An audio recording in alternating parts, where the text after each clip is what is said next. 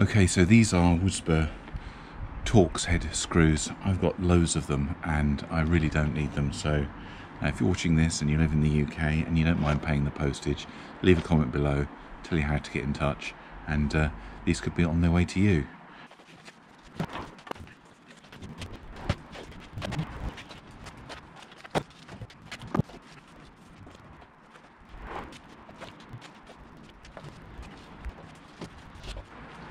Now, some of this is the worst MDF I've ever bought, but for the purposes of putting up walls in the workshop, this has been fine. At least it's got one paintable face. The other side is terrible.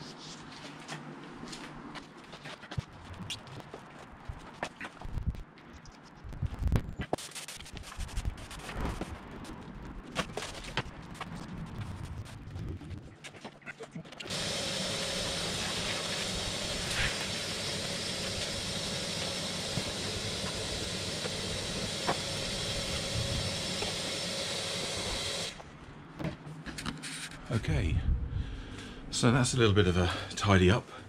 So let's have a quick look at what's been going on in the workshop. So behind me you can see some wall cabinets.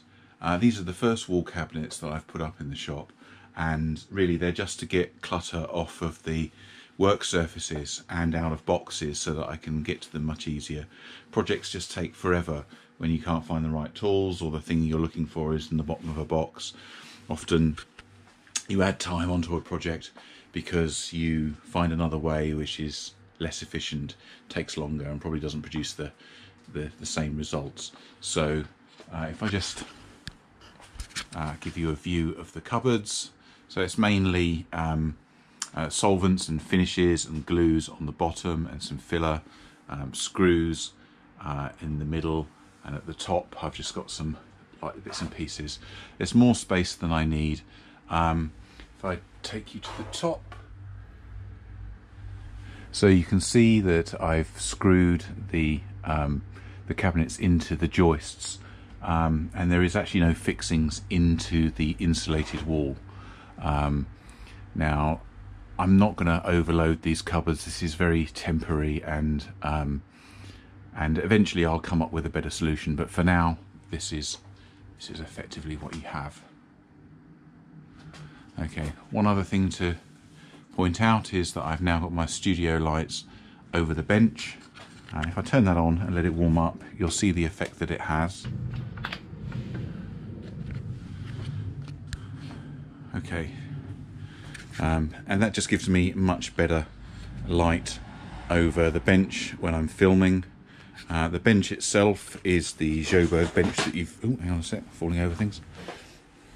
The bench is the Joburg bench that you've seen me build, and this you've seen before in other videos. It's a Evolution table saw with a bench top installed. Now this isn't something which is going to remain alongside it, and it just gets brought out and put on the table. For now is the replacement, which is a Milwaukee 18 volt table saw. Really quite pleased with that, with one exception. They'll cover that in the review. Here's the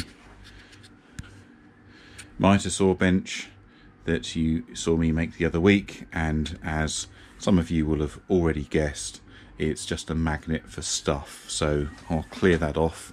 The interesting thing about the bench that I want to point out is a question that I got asked, which is, why didn't you put it close to the wall?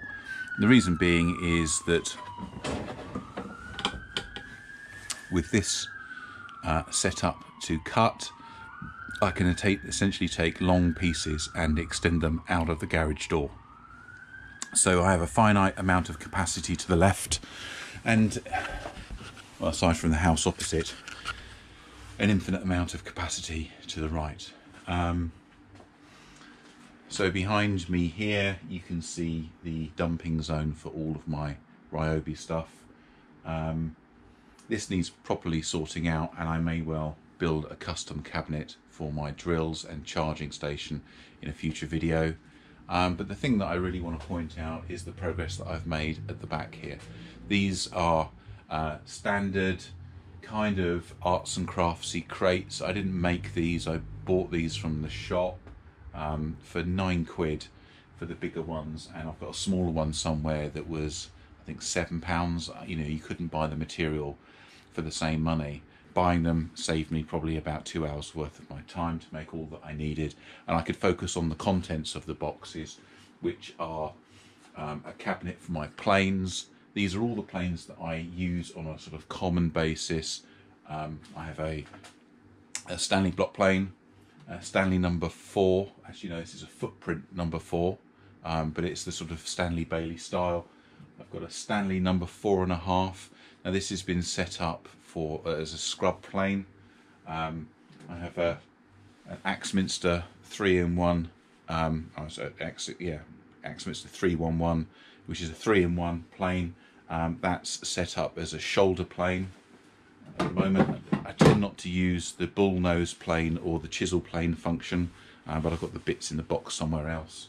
The Stanley number 71 router plane. That really is a sort of workhorse. And then I've got a spoke shave at the top. Now it's a straight spoke shave. It's the one that I use the most. And then in this cabinet, really, I've got all of my Axminster chisels, mostly bevel edge chisels, right down to 3mm, which is the smallest one that I have.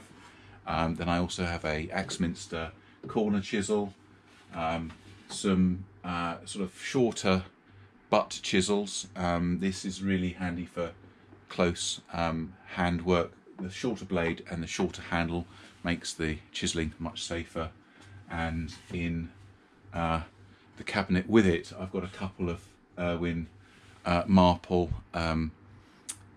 carpentry chisels, and I use this really for sort of the sort of outdoorsy type carpentry work.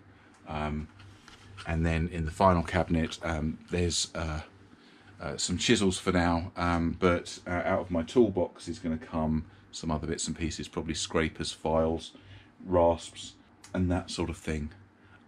It's kind of an alternative tool wall, and I have to say I'm really impressed. Talking about tool walls, I've still got all of my Wera screwdrivers fixed to the wall over here. They are going to get in the way when I complete my shop cabinet project. And then behind me we have my TV and my sanding station. This needs a little bit of work to make it usable. I use the belt on it a lot, but the disc is hard to use because of the way in which it is angled. My bandsaw, which doesn't get used in that position, it gets moved out into the middle of the workshop where I can get the dust extraction on. And then for all of those of you that are asking about the CNC, here it is. It's assembled, it's been tested, it works. It uses the TV as a monitor for the laptop, but I need to get to the point whereby the rest of the shop is kind of tidy, and that's that. So that's a little bit of a whistle-stop tour of the shop, and I hope that was interesting.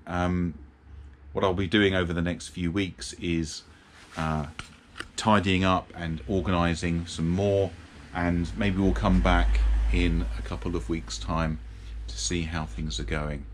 I think I'm facing the sort of challenges that most of you will, in the sense that you're probably operating from a space which is far from perfect, and there's not always an intense need to improve shop storage and shop organisation, and I'm in the middle of that journey, and so I thought that this would be quite interesting for you guys as well.